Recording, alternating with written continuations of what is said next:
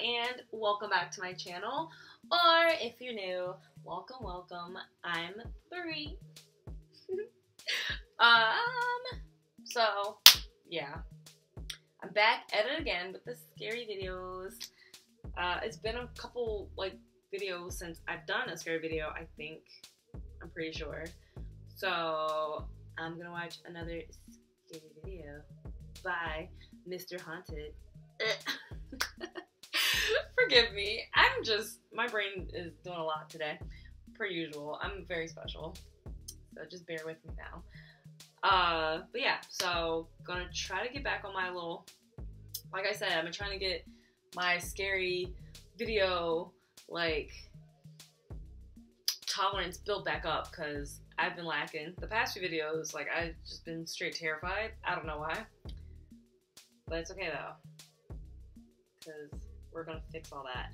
So this in particular video is 3 Instagram horror stories, which I'm still trying to figure out in my brain.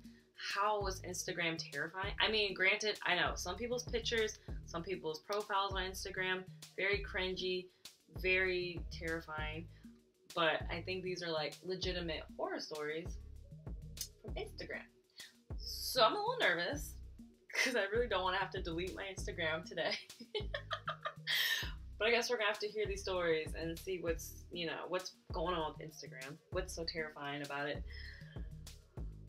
I'm actually really nervous, but it's okay though. We're gonna get through the video together. That's why I'm watching it with you guys, so we can get through it together. Be fine. Be lit. I'm nervous. I can't even put my headphones on. Okay. But yeah, we're gonna watch this. It's be fine. And it's okay, I'm nervous. Alright, let's watch this video. No better way to build your tolerance up to this than to just jump on it. So,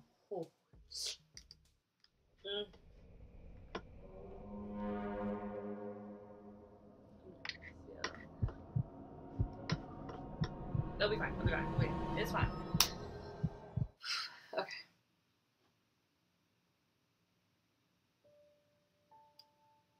This story is told in the perspective of a female. It was the early summer of 2014, and my school had just let out for the summer. My friends had told me about this new and quite popular app called Instagram, and that I should get it to follow up on what my friends posted. It wasn't the first time I heard about Instagram. I just looked at it as another social media app that had no purpose in it. This was the year that the app blew up, so I was constantly getting told that I should download it. After weeks of my friends pushing me to do it, I finally downloaded the app just so they could stop hounding me. I created my profile, added my picture, and gave a brief description about my interests. Hanging out with friends, going to the movies, etc. I followed my friends and decided to create my first post. I didn't want to post anything boring, and at the time for girls, Instagram mainly focused on how attractive you were to gain more attention or whatever. So I took a very casual photo of myself and posted it. It didn't get much attention, obviously, and the only people who liked it were my friends. Keep in mind that I'm not the type of person who is obsessed as to how attractive I was, nor did I even care. In other words, I didn't want to be like most girls on Instagram. Fast forward about a week later, my friends seemed happy that I at least showed some interest in the app and that I should post more stuff if I wanted to gain followers. As stated before, I didn't care about that and didn't take their advice. One night, I was sitting in my bed working on a school project for my chemistry class when my phone dinged. I looked at it and it was from Instagram letting me know that some user named JoshMaster237 wanted to send me a message. My Instagram was private, of course, which was why it was requested. I opened the app and went over to his page.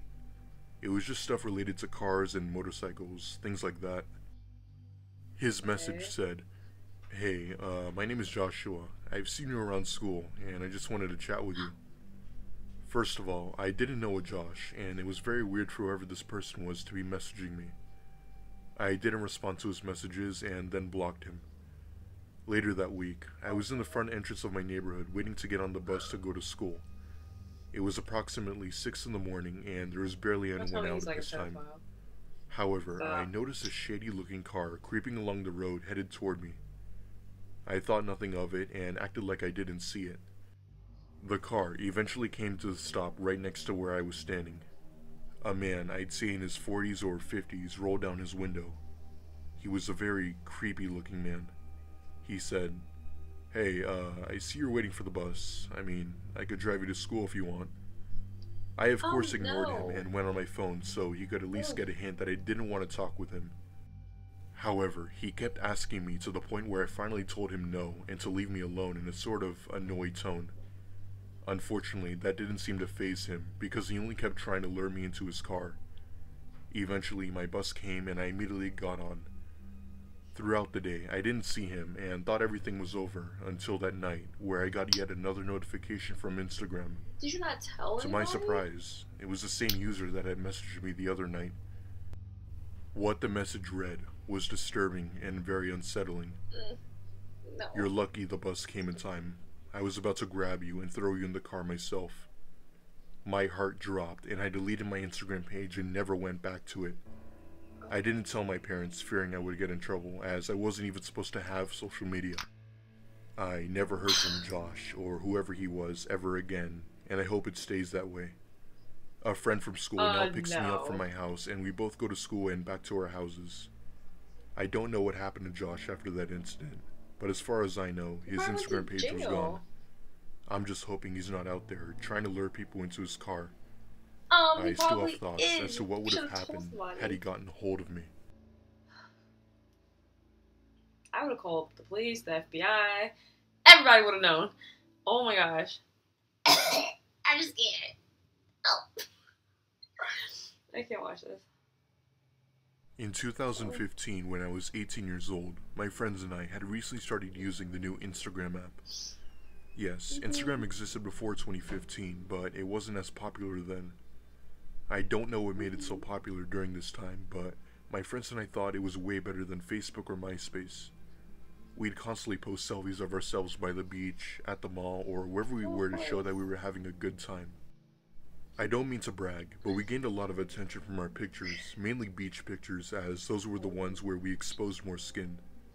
It sounds weird, but most people like pictures like that. Anyway, fast forward to about a Is it month weird, later, though? school had Like- finally ended and summer vacation was finally upon us. My family and I were going up to Fort Myers to stay there for a few nights as a sort of small vacation. We lived in Orlando, so it was considered as a trip. We had previously booked a beach house by the ocean to enjoy the view and because the beach was only 2 minutes away. It was a Friday evening, and I figured I'd go out to the shore to take a few pictures for my Instagram. I took a few and posted them almost immediately to my page. The likes and the comments came flooding in almost immediately. However, I noticed that there was one particular comment on my photo from someone I didn't know. I keep my Instagram as private, which means that whoever wants to follow me has to request it, and I know for a fact that I never accepted their request. I'm very cautious as to who follows me on Instagram, and I got a bit curious as to who it was. I could tell that it was a guy based on his username. His comment read, "Damn, you're cute." I went to his account and what I saw shocked me. I expected it to be a guy around my age, but instead, it was some man that looked to be in his 50s or maybe even older. He had around 100 followers and was following over 300 people, including me. His name was Marcel, and he was apparently 55 years old. It disgusted me, and I deleted his comment. I didn't want to block him as I thought it would be rude to do that, so I left it alone, hoping he wouldn't comment again or attempt to talk to me. However, that night at around 10, I received a message from the same guy. He introduced himself and wanted to chat with me. I told him that I felt uncomfortable chatting with someone who was way older than me and that I was too busy. He then started to tell me that it would be all okay and that he just wanted to get to know me. I again told him no and ended up blocking him. I'll show the picture of the chat on screen now. After that, he thankfully stopped and I wanted nothing to do with it anymore. However, later that night, I was getting ready for bed when an unknown number called me. I figured it was a scam call, but I picked it up anyway. I said hello into the phone, but there was no answer, so I hung up. But not even 10 seconds later, the same number called again. This time, I picked up a bit annoyed and said hello into the phone once again. There was a voice of a man that said something I will never forget. He said my full exact name. The call then hung up, and my heart was constantly skipping beats. I very well could be wrong, but I was pretty sure that it was the same man from Instagram. Two things don't happen so close together without them being linked somehow. The Instagram account was then taken down, and I couldn't find it after that. The scariest part, however, was how he knew my phone number and my full name.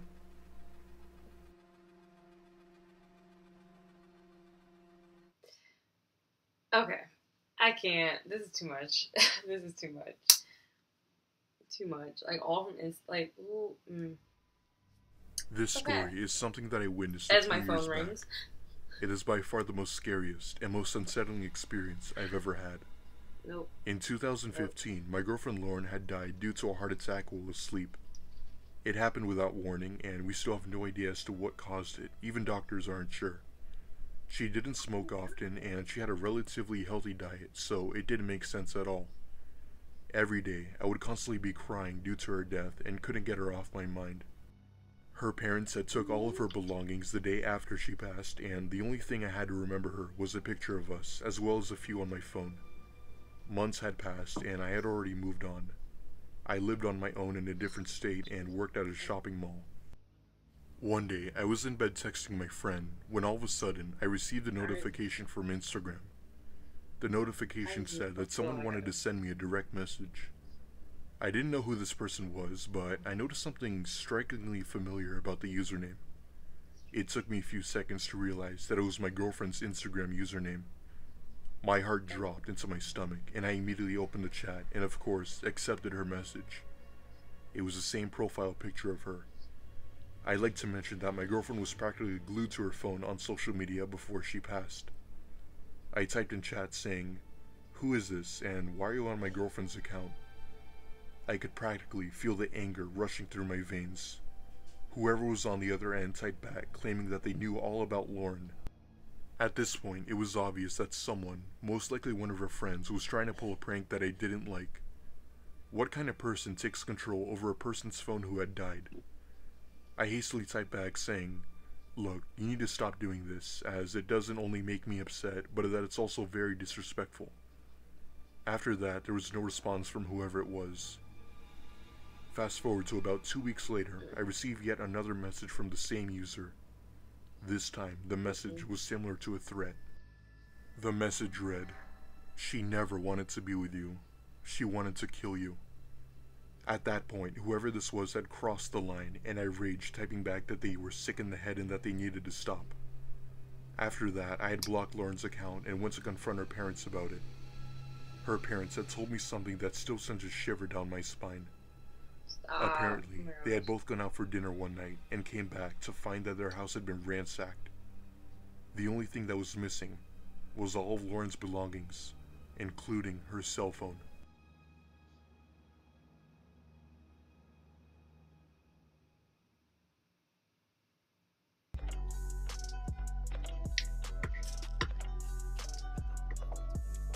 As my phone keeps blowing up in the background.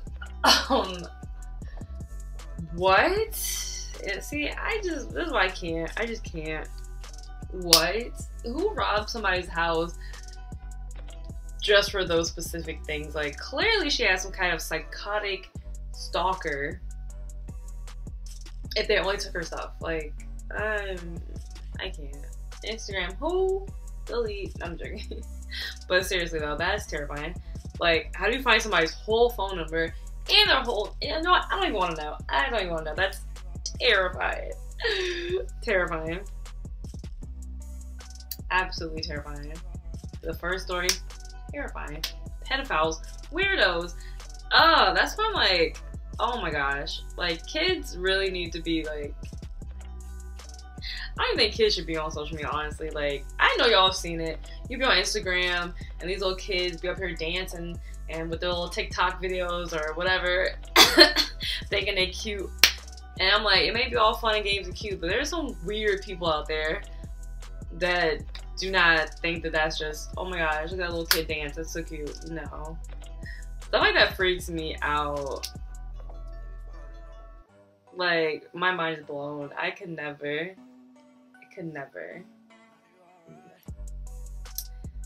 But I'm still building that tolerance to the scary videos. It's gonna get there.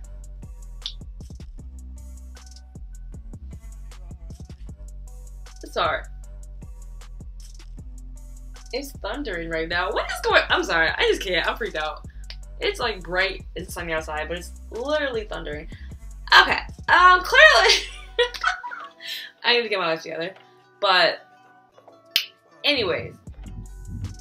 Yo, it's really thundering. Oh, hold on. I love thunderstorms, so I need to go outside real quick and like see what's going on. But anyways, if you like this video, leave a like, leave a comment, and subscribe. And don't forget to hit that notification bell, okay? Yes. And yeah, follow my social medias down below, and I'll be seeing you guys in my next video.